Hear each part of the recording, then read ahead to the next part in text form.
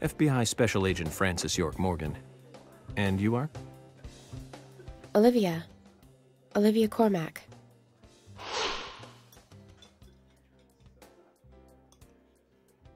Olivia.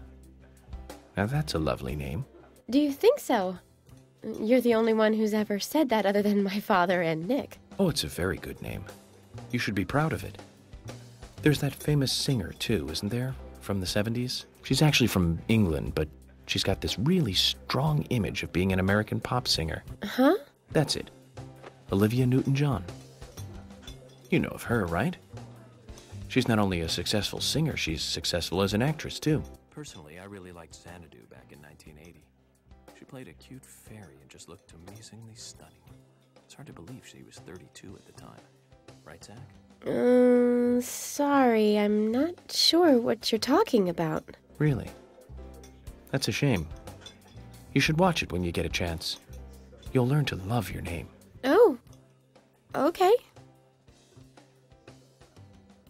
So, Olivia, do you know anything about Anna that might be helpful to me? Oh, she was a bright and lovely girl.